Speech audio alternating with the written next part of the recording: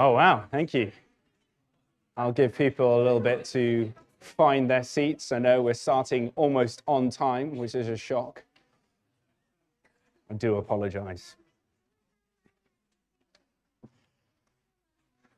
Well, warm welcome to Longmeadow this morning. My name is Caleb. I am one of the members here, and we welcome you to our congregation this morning.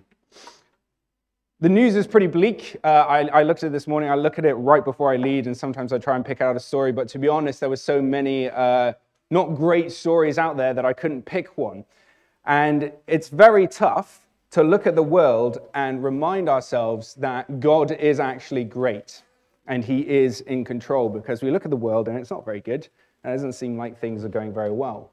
But one person who had this at the forefront of their mind, despite their tumultuous life and various different scenarios, was David. And one of the Psalms he wrote was Psalm 145. You can turn to it in your own Bibles if you want. We're just going to look at it a little bit this morning.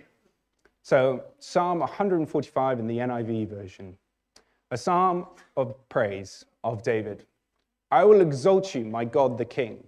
I'll praise your name forever and ever. Every day I will praise you and extol your name forever and ever. Great is the Lord and most worthy of praise.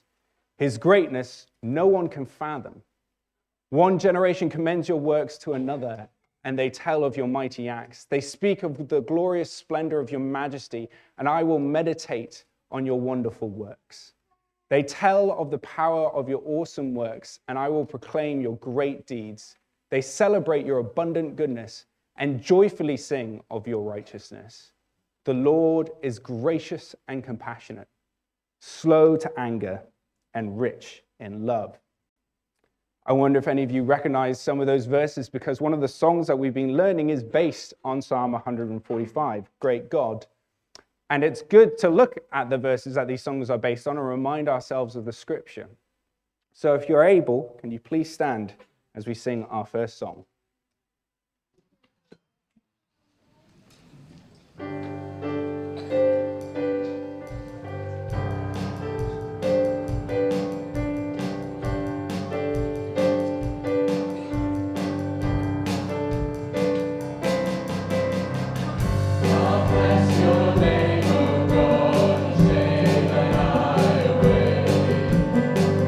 From dawn to setting sun, your grace.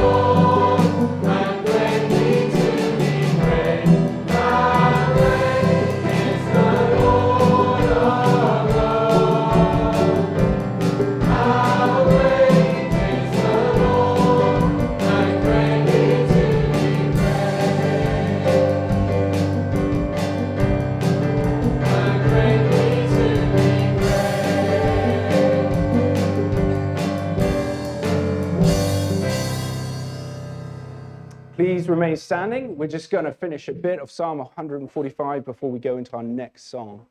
So David goes on and says, "They tell of the glory of your kingdom," this is God's people, "and speak of your might, so that all people may know your mighty acts and the glorious splendor of your kingdom.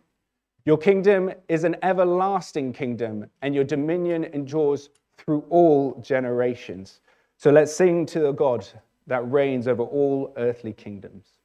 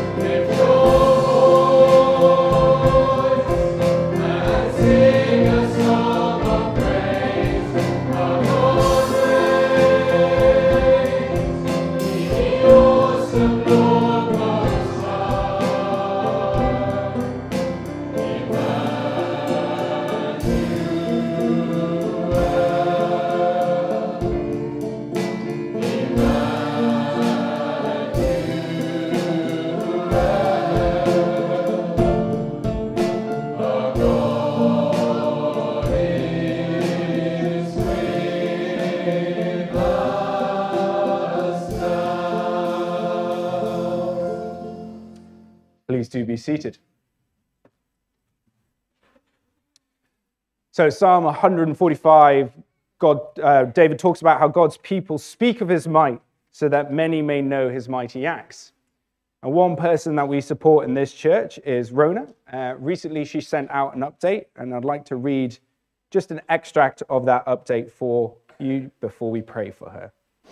So Rona says, "I was delighted when Howard, Sophie, and Sandy invited themselves to my home for New Year's Eve. It almost did not happen. Then they appeared with Chinese door couplets for my front door. I felt so honored to have them speak to family as the clocks chimed midnight in China in my home. I even spoke to family in the great city where I used to work, and with Howard's help, I also got to join some dumpling making in one of the halls of residence.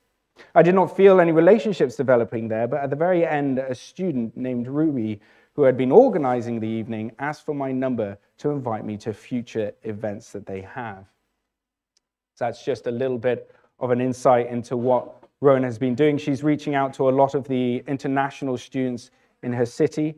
One of the things that they're doing is they've got 2 weeks of the Alpha course left coming up, and she's got a friend, Leslie, who has moved closer to the church, and they're coming along.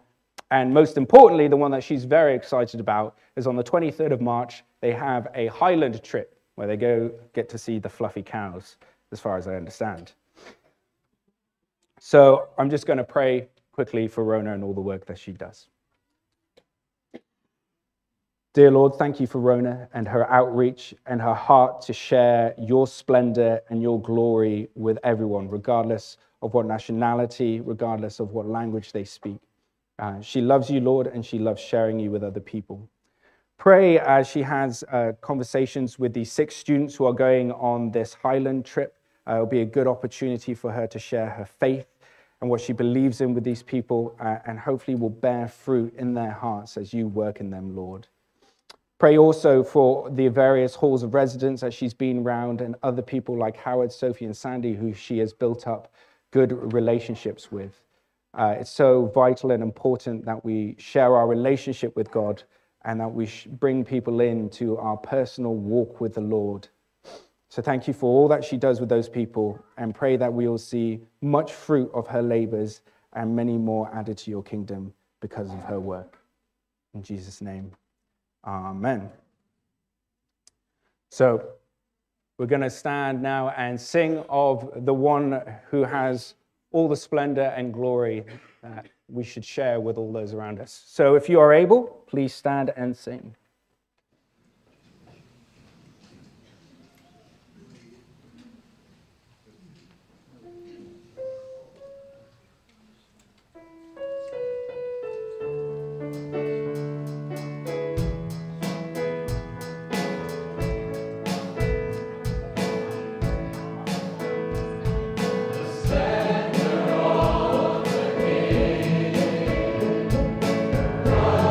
Majesty.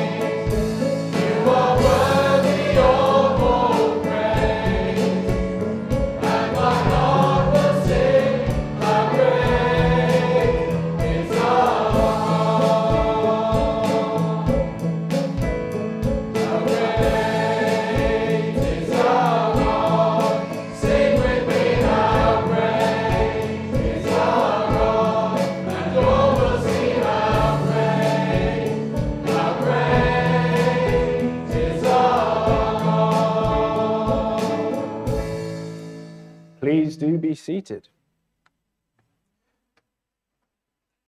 We're just into March, which means if you're anything like me, the thing that you've tried to give up for Lent has already failed, and you feel like we're already halfway through the year rather than more like a third. But one of the things we should be keeping at the forefront of our mind is this year's memory verse. So children, pay particular attention, because at the end of the service, if you can do the memory verse, I'll give you chocolate. Adults, you just get the satisfaction of doing it correctly. I don't know, something like that. So for a reminder, sorry, that's all right on that screen. You can see it. But it's Lamentations 3, 22 to 24. So we'll say it together. We're just going to do it 3 times. So you have 3 times to memorize it. So all together now, Lamentations 3, 22 to 23. Because of the Lord's great love, we are not consumed, for his compassions never fail. They are new every morning. Great is your faithfulness. Now, hopefully Ben has told us that if you take away the first word and a lot of the other words, it becomes a lot harder. So we're going to say this again. All together now, Lamentations 3, 22 to 23. Because of the Lord's great love, we are not consumed, for his compassions never fail. They are new every morning. Great is your faithfulness. And then 1 level harder. There you go. Wasn't going to be easy this morning. You've got to earn your chocolate, kids. So together, Lamentations 3, 22 to 23. Because of the Lord's great love, we are not consumed, for his compassions never fail. They are new every morning. Great is your faithfulness. Lamentations 3, 22 to 23. So do try and remember that. I think we're going to try and probably test you every month or so just to keep you guys on your toes. We're going to sing again a new song that we've been learning about fixing our eyes on Jesus. So if you are able, please stand and sing.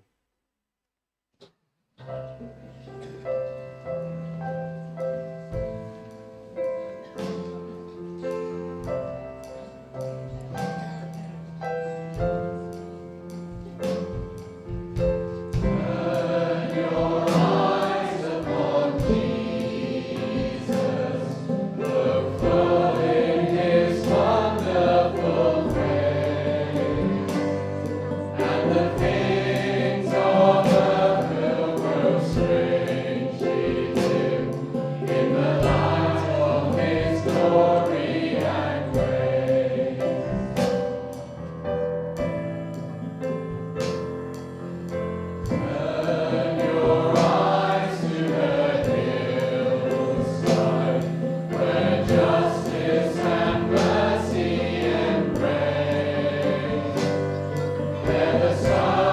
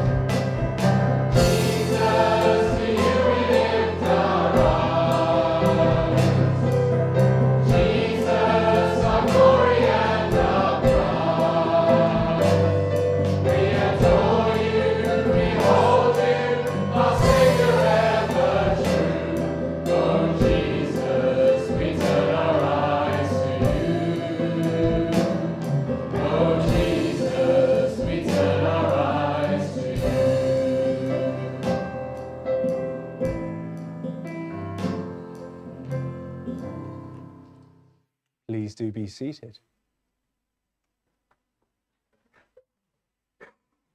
So we're just going to look at a few things in the life of the church, but before I start those, a big thanks to everyone who came yesterday for Martin and Gillian's 60th celebration. It was a great time. They had a wonderful time, and they thank you all for everyone who came and helped out, and everyone who attended, and the people who ate cake. Although apparently we didn't eat enough cake, so there is cake at the back. Just a reminder that this Tuesday is the church members meeting. There is a Zoom option available, but please do come to the church if you can. If you're unable to make it, please let Miriam know so that we're aware of who is not there. And this year, we're hosting the Easter Journey, and Russell has told me we're all staffed up, so I don't actually have to do a roll call this time. But it would be great if you guys could keep it in your prayers and in your minds. This is a fantastic opportunity to tell children what we believe. They come to the church, they go all around these different stages where people act out different parts of the Easter story.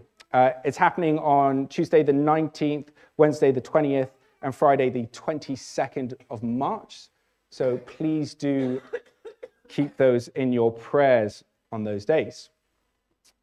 Another Easter-themed event, we have Easter Family Fun Day, Saturday the 23rd of March, 2 to 4 p.m. If you have any Easter eggs, wrapped individual eggs, egg cartons, or bubble wrap, please speak to Miriam. Is there anything else we need for that, Miriam? Need any helpers? Helpers. We need helpers for that one.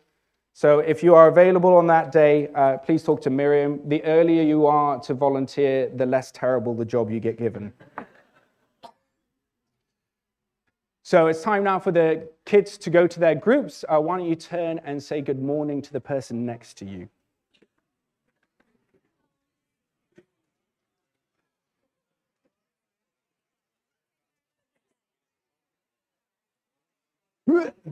I realized I wiped all of Ben's sermon.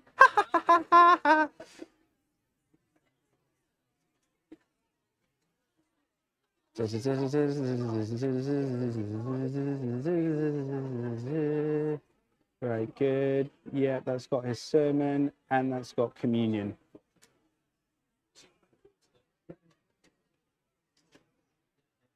Great. Thank you very much. Smooth cover. No one noticed a thing. You guys are sworn to the secrecy now.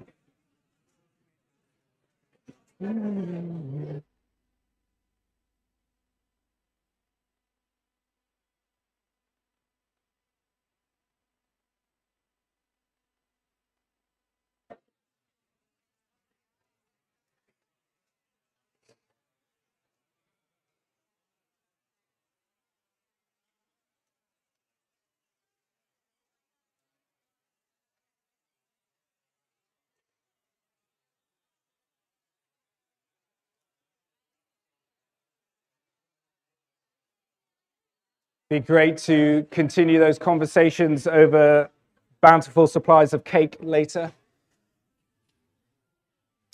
Our God is a great God, and one of the things that is so good about him is that he is in control and he has made everything. So just before Ben comes to us to extol from his word, let's stand and sing together, "Who has held the oceans in his hand."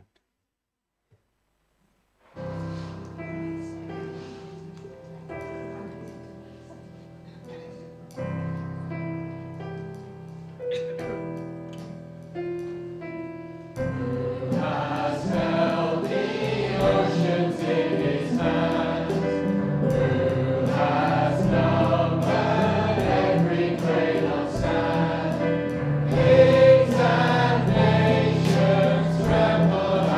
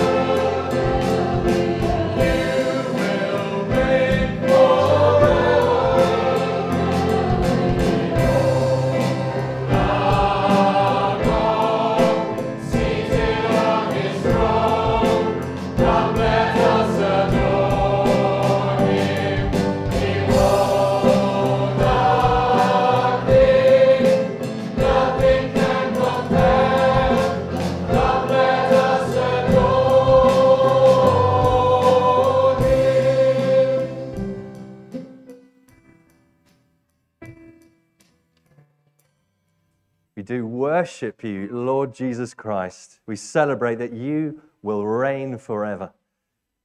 And because you're totally invested in us, come what may, we want to listen to your voice now.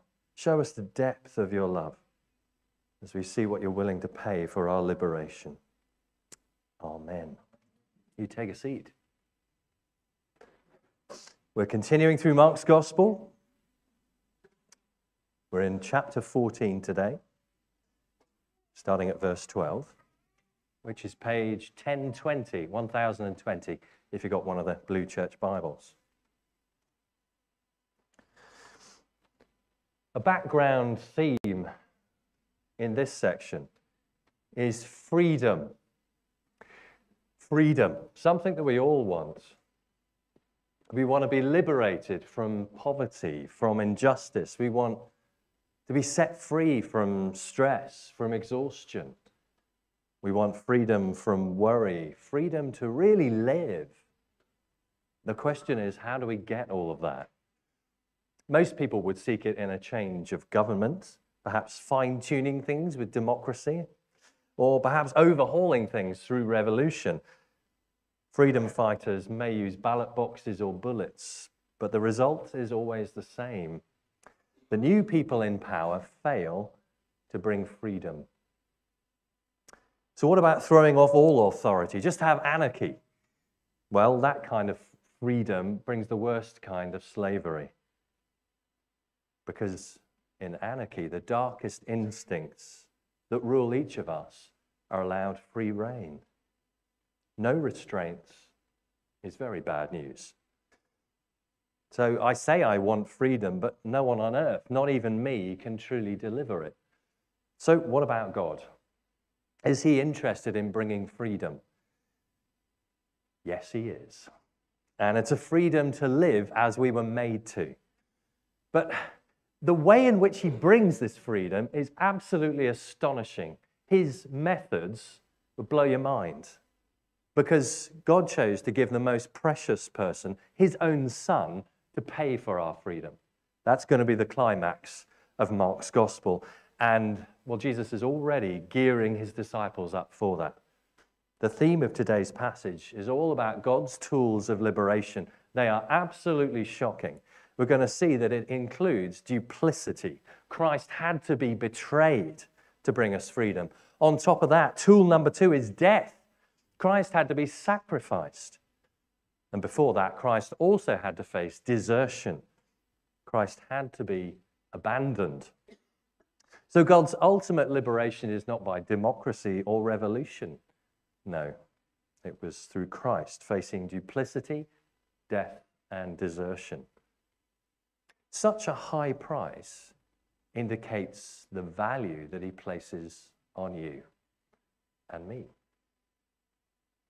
Well, last week, at the start of Mark 14, we already glimpsed Jesus' mission. Remember, this lady lavishly anointed Jesus with perfume. And Jesus said in verse 8 that it was to prepare him for burial. So his death is very much on the horizon now. Within 24 hours, in fact, Jesus would die on a cross to pay for our sins and set us free. But on the way, we read this at the end of last week's passage, verse 10. Then Judas Iscariot, one of the 12 closest followers of Jesus, went to the chief priests to betray Jesus to them. And they were delighted to hear this and promised to give him money. So he watched for an opportunity to hand him over. So a heinous betrayal is already planned. But before it happens, Jesus makes sure that he has a last supper with his disciples, a final opportunity to prepare them for what is ahead. Now, this meal was an annual festival of the Jews, the Passover meal. The meal had to be eaten in Jerusalem, which for Jesus was perilous. The religious leaders wanted him dead, and so he had to be quite sly. He prearranged a dining venue, and as dusk fell, he sent 2 of his disciples to get the room ready. And then under the cover of darkness, he could sneak into town to enjoy this one last meal with his closest followers. Verse 12. On the first day of the festival of unleavened bread, when it was customary to sacrifice the Passover lamb, Jesus' disciples asked him, "Where do you want us to go and make preparations for you to eat the Passover?" So he sent two of his disciples, telling them, "Go into the city, and a man carrying a jar of water will meet you. Follow him." Just as an aside, it was very unusual for a man to carry a jar of water in those days. Men would often carry skins of water. It was the women that carried the jars. They were a gallant lot, weren't they, the men? So the man then carrying this jar of water is a secret signal. It identifies him out as peculiar in the city gates. So it's a secret signal. Without saying a word, they know that this is the man that they've got to follow. He'll lead them to the prearranged dining room. Verse 14. "Say to the owner of the house he enters, the teacher asks, 'Where is my guest room where I may eat the Passover with my disciples?' And he'll show you a large room upstairs, furnished and ready. Make preparations for us there." The disciples left, went into the city, and found things just as Jesus had told them. So they prepared the Passover. And when evening came, Jesus arrived with the 12. So they're all set to celebrate the Passover feast. A meal of lamb, roast lamb, very nice, bread, flat bread in fact, and bitter herbs, as well as 4 cups of diluted wine. And throughout this symbolic meal, they would read various bits of the Old Testament. Year after year, that's what the Jews would do. And they would recount their history, they would sing, they would pray to not only remind one another of their history, but to look forward to an even greater liberation. But, I think, Caleb, can you help me out here? Where is Caleb? Yeah. Could you load up the PowerPoint slides? So Passover, I've got a little picture up there I wanted to show you of all these different elements. The idea was it would retell the story of their liberation. So the Exodus was all about going out of slavery. Exodus means exit. If you were to read the chapters 1 to 12 of the second book of the Bible, the book of Exodus, you will see that in about 1500 BC, God had set his people free from the cruel Egyptians. And the Passover meal included these bitter herbs to remind them of the oppression that they had endured for over 400 years. Cruelty of their Egyptian slave drivers went on and on. And God saw their pain and sent Moses to say, "Let my people go." Little allusion there to the great film, The 10 Commandments, Charlton Heston. Anyway, I don't know if Moses actually looked like that, but he said, "Let my people go," commanded by God to bring this message. And again, Pharaoh said, "No, I'm not going to let them go." He only made their suffering worse. And so God sent plague after plague, 9 plagues of increasing severity, until in the end, God had to send the 10th, a plague of death. The judgment for sin was brought forward that one night. God sent an angel to kill the firstborn son in every house in Egypt. But he told the Hebrews that if they sacrificed a lamb and proved it by painting its blood on the front door frame, then the angel of death would pass over their household. So as each Hebrew household ate their roast lamb together, the wrath of God would pass over them.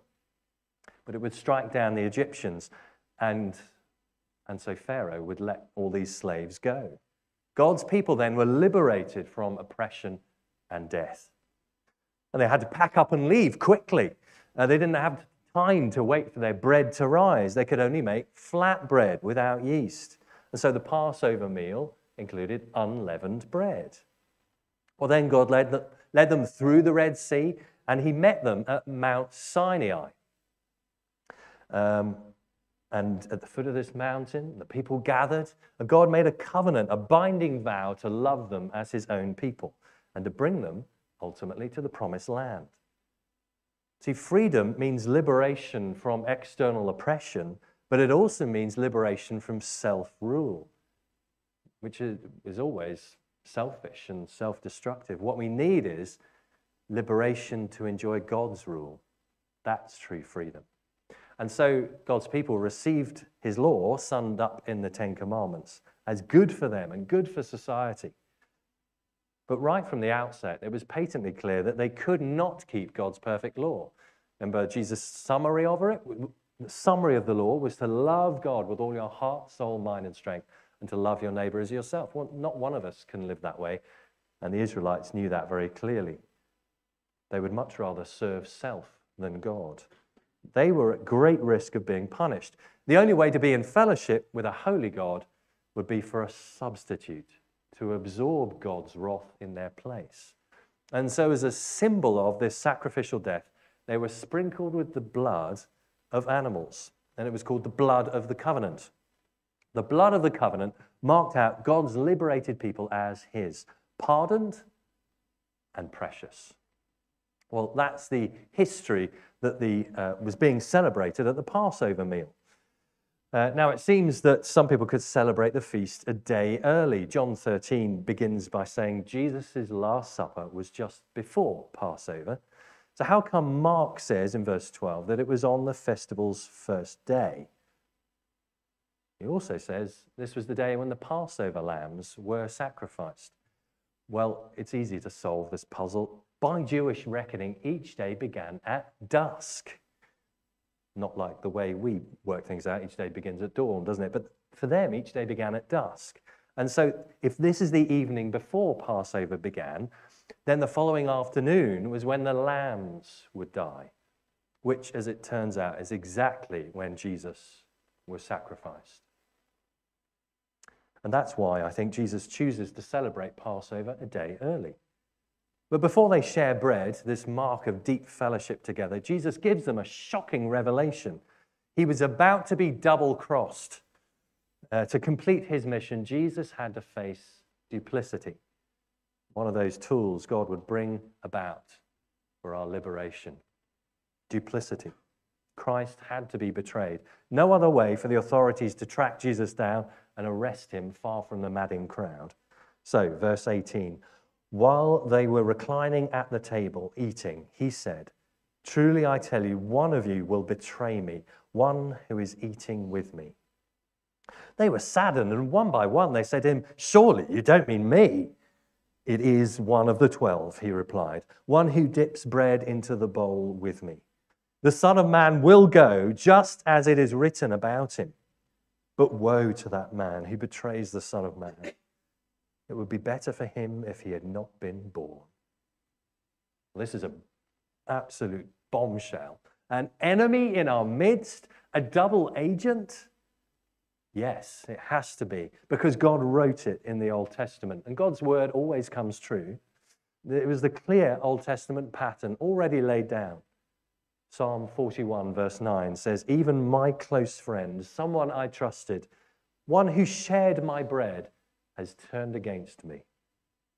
And funnily enough, the close friend sharing bread with Jesus at that meal, the one who will stab Jesus in the back, is Judas Iscariot. Mark doesn't here mention his exit into the night. John 13, verse 30 talks about that. But this is the point at which Judas goes to find the authorities, to bring them to a private place to address his teacher. All for a measly finder's fee. God knew it would happen. God said it would happen. God decided it must happen this way. It was the only path to redemption. Our liberation hung on this. Well, why have we been told this? Well, I've got three applications for us. Firstly, he loves you. Secondly, he gets you. And thirdly, he's in control. Firstly, he loves you. Whatever life may throw at you, whatever life may take from you, Jesus was willing to be betrayed in order to go to the cross for you. It's just the tip of the iceberg of his agony here. But such is his love, he went through duplicity, through being double-crossed for your sake. A second thing, if you face duplicity yourself, if someone dear has lied to you, if you've been stabbed in the back, well, Jesus gets you. He genuinely understands the depth of pain that you experience. He's been there. A while back, I was badly betrayed by a friend. I was so hurt, bewildered. And I wondered where Jesus was in all of it. But then I realized he's never left me. And in fact, he faced betrayal long before me. He gets me. He feels my grief. He weeps with me. Thirdly, Jesus is in control. He even subverts evil, all the plans of Judas and the leaders, to bring greater good. In God's wisdom, sin can never derail his plans. It can only further his plans. Judas may have chosen money. Jesus had chosen the cross. And in God's wisdom, the cross required this act of duplicity. Isn't it that encouraging when disaster strikes, when you face treachery? No matter how horrible my experience, no matter how stupid I may be, nothing can hinder God's unfolding plan of salvation. Not that that excuses any sin. Judas was tempted by Satan, but he can't blame Satan. He was carried away by the world's ideas of power and wealth, but he can't blame the people who misled him. Judas's betrayal of Jesus is part of God's plan, but he can't blame God. Rather, he would face the punishment he deserved, a fate worse than annihilation. Sadly, it is what all of us would deserve for our many sins. But Jesus came to set us free, and to that end, he had to face the second tool, death. Verse 22. While they were eating, Jesus took bread, and when he'd given thanks, he broke it and gave it to his disciples, saying, "Take, eat. This is my body." Whoa, what is going on, they'd be thinking. Jesus isn't sticking with the usual Passover rubric. This is a radical reinterpretation of redemption. This is no longer about 1,500 years ago, says Jesus. It's about me. I'm going to give myself to redeem you today. This broken bread symbolizes my bodily death. If you want to benefit from that, take and eat. Trust me. Taking and eating is a fundamental way in which faith is expressed. To eat is to say, yes, Jesus, you died for me. I trust you. And in case they missed the point about death, Jesus reinterprets the wine of Passover as well. Verse 23. Then he took a cup, and when he'd given thanks, he gave it to them, and they all drank from it. This is my blood of the covenant, which is poured out for many, he said to them. Yikes, my blood. Jesus' death has got to happen. And he uses that phrase, blood of the covenant, harks back to Exodus 24, verse 8, that ceremony I mentioned earlier between God and his people when they were sprinkled with the blood of animals. The message was, if sinners like us want a relationship with God, if we want to enjoy his never-ending covenant love, our sin has to be paid for. God can't simply ignore evil and sweep our sins under the carpet. No, the just punishment for sin is death. But God provides a substitute, a sacrifice to die instead of us. Sacrificial blood must be poured out as a demonstration of the death of a substitute. And so the blood of the covenant is the blood of Jesus. His death is what all the Old Testament sacrifices pointed to. The blood of the Passover lamb, which delivers us from death, is the blood of Jesus, God's only Son given for us. He's the Lamb of God who takes away the sin of the world. And his blood is poured out for many. Many. That's a reminder, I think, of chapter 10, verse 45. Just flick back there, page 1015.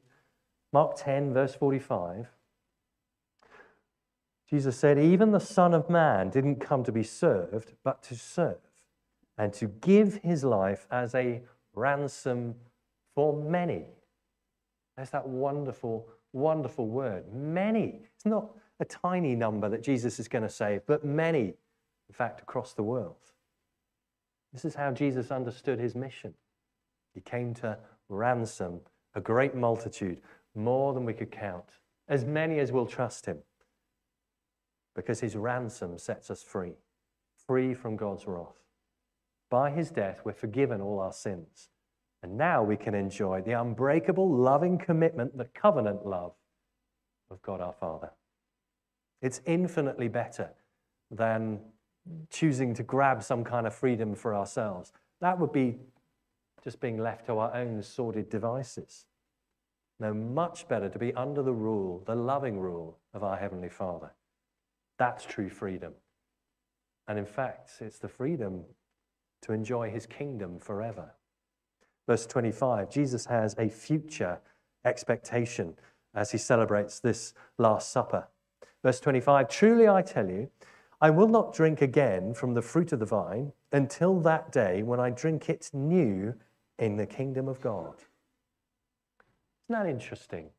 The future, according to Jesus, is not ethereal. We're not going to be bored just roaming as spirits up in the clouds. No, there will be drinking and feasting there. That's the eternal life that Jesus offers. Not some vague, ghostly future, but a tangible, unspoilt, unending celebration. Jesus paid the price to bring you out of everlasting wrath into everlasting rejoicing. And so our three applications definitely apply. He loves you. He's not just a teacher who cares enough to tell you the truth. He's the Savior who put himself on death row for you. Wonderful. He didn't just face betrayal, but torture and execution on the cross for his beloved bride, the church. So, no matter what agonies we may have to endure now, we can never doubt his astonishing love for us. Another thing, he gets you. He understands mortality from the inside. He knows what it is like to see your life ebbing away. As faculties are lost, as pain grips your bones, he understands. Even as you gasp for breath in your dying moments, Jesus is with you with full compassion. Isn't that wonderful? We need not fear death. Jesus has walked that way ahead of us. And as we'll see in a few minutes, beyond. Third thing, he's in control. God knew that his own son would be double-crossed and killed. And yet that most heinous act was for our great good, the greatest good there could ever be. So whatever pain or loss or deprivation or death we may face, we can confidently know God will bring good out of that too. He's that great. He can turn evil upside down and bring greater good out of it. It may be very hard for us to see that now, with terrible tragedies in our lives and across the world, but God truly is in control. And his plan to set his people free is unstoppable.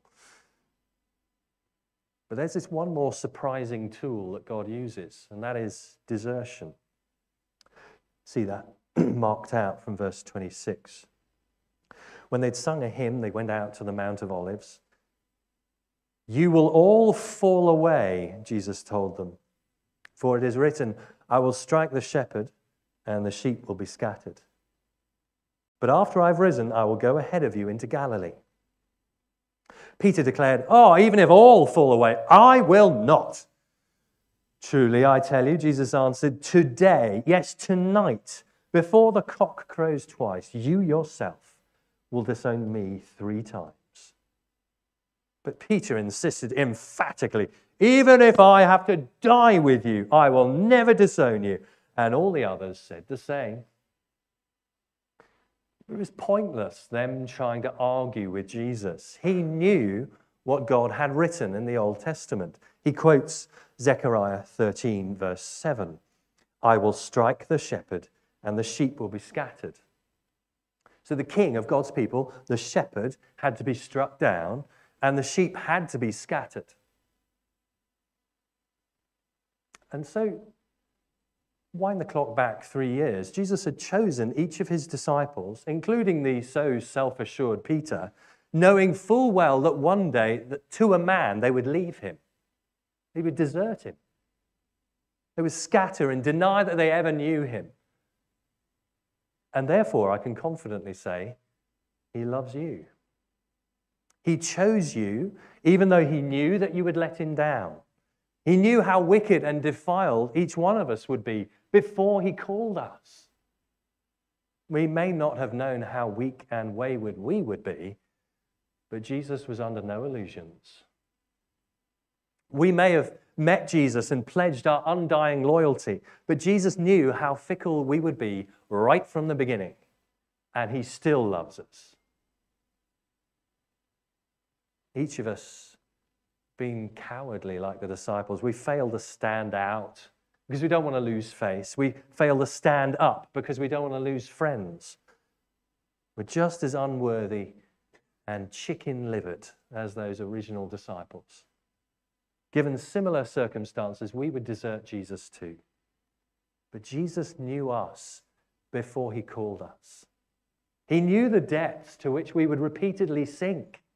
Isn't it amazing that our shepherd king knew how easily we would wander and scatter, and still he calls us back with the same offer, forgiveness and freedom for rebels like you and me. He doesn't just love you, though. He gets you. He knows what it is like to be all alone and exposed. He fully understands the agony of friends who prove false. So whatever the price that you may pay in following him, he's with you and he fully sympathizes. He's able to meet your need precisely to sustain you, whether you're betrayed, deserted, or dying. Jesus gets you. And thirdly, he's in control. Jesus knows and chooses everything that's about to happen. He ordains his future and the future of his church. I love this. You can see the future traced out by the Lord Jesus in so many ways. Verse 18, he says that he must be betrayed. Verse 27, he must be deserted. And even verse 30, he must be disowned. And fulfilling all those symbols of Passover, verses 22 to 24, he knows he must be executed as the Lamb of God. And in verse 8, he's told us already, he must be buried. That's why he was anointed with perfume. So centuries in advance, our shepherd knew that he would be struck down and that the sheep would scatter, but not for long. Zechariah also said that there would be a regathering, and although no one seemed to notice, Jesus promised a regathering after his resurrection. He knew that was coming too. Do you see verse 28? This is glorious. But after I have risen, I will go ahead of you into Galilee. That's the glorious point at which Mark's gospel will end. As the disciples sprint up to Galilee, expecting to see their risen Savior. This is hope for the failures, isn't it? This is new life for the useless. Jesus wants to receive his failed disciples once again. And he will send them out to be his ambassadors. Jesus knows a bit more about the future. Remember verse 9 from last week? Jesus said that the gospel would be preached throughout the world. And that's still happening today. And more than that, in verse 25, he tells us that the kingdom of God will come and then he will feast. So ahead of time, Jesus knows all that is about to happen. Not just in his own passion, his death, and then resurrection, but the growth of the church, and then glory. Jesus knows it all from beginning to end. He's in control. Before creation, Father, Son, and Holy Spirit had decided all of these events. So God's control of history is deeply reassuring, isn't it? It means that whatever cowardice we display, whatever desertions we may face, the end of the story is never in doubt. Liberation. Shall we pray?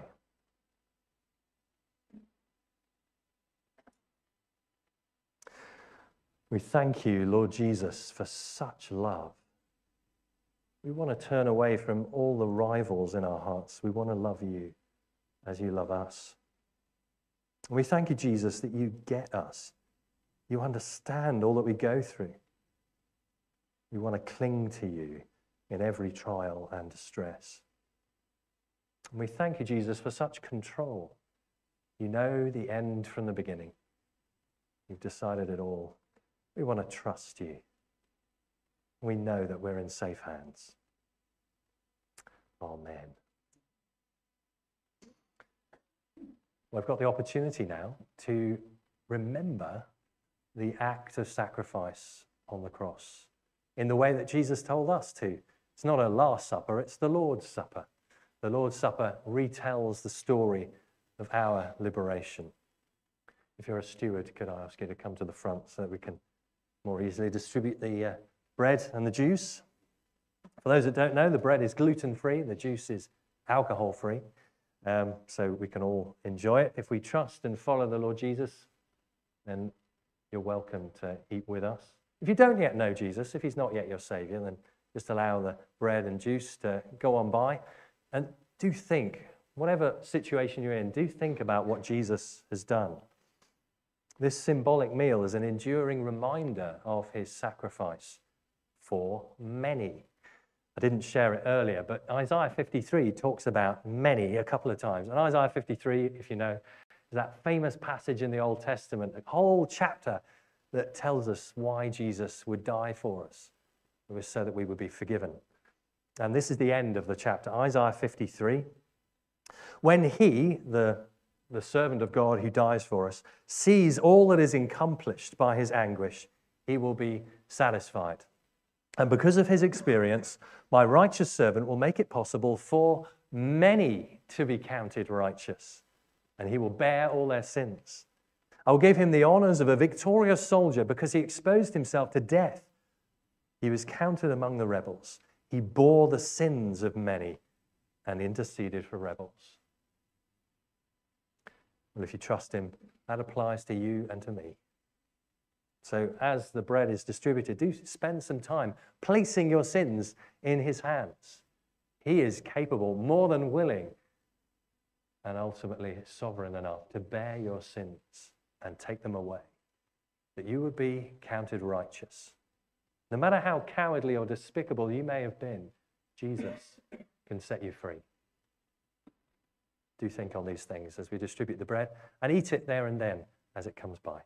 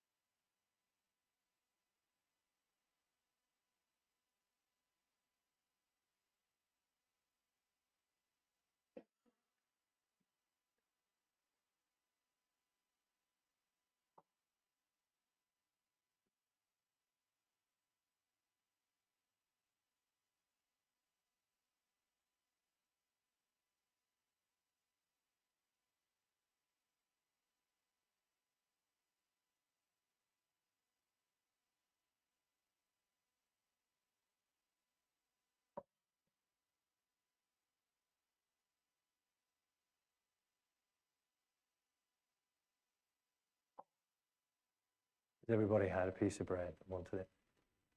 Good.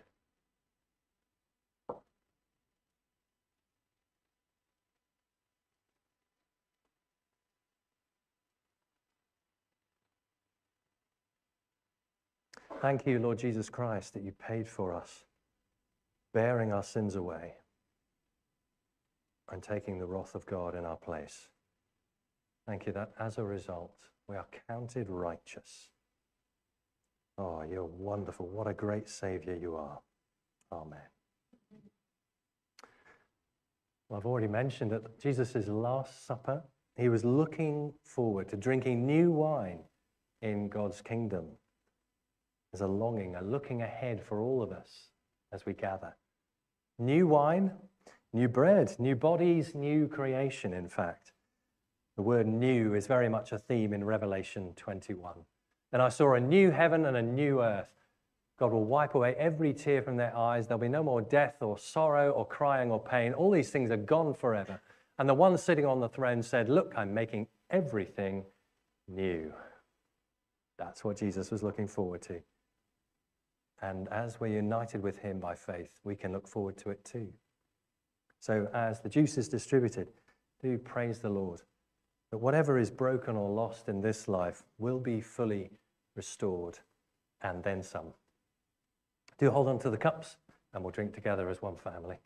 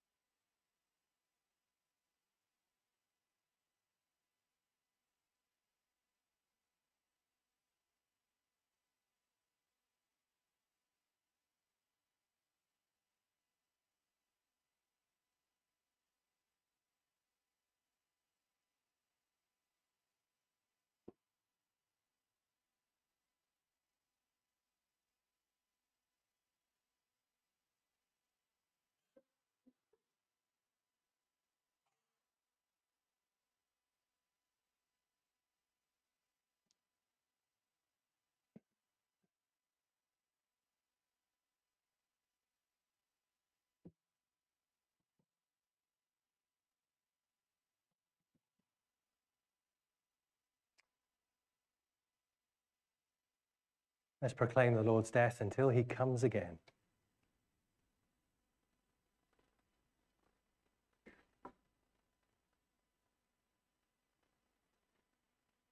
Thank you, Lord Jesus Christ, that you've not only set us free from our sins one day, you'll set us free from death and the whole curse that comes with sin.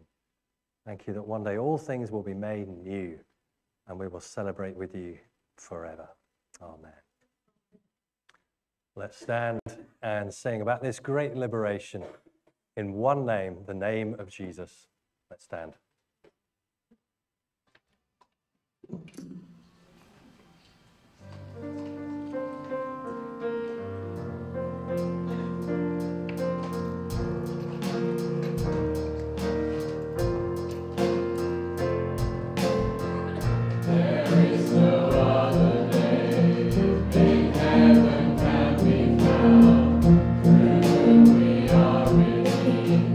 Through whom your grace abounds.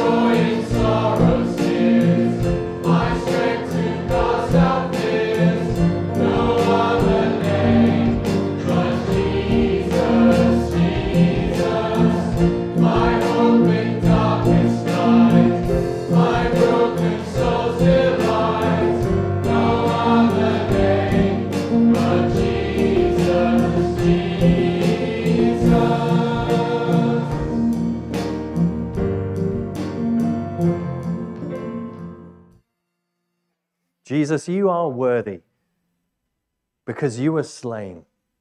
And with your blood you purchased for God people from every tribe and language and nation. We praise you forever. Amen. You take a seat.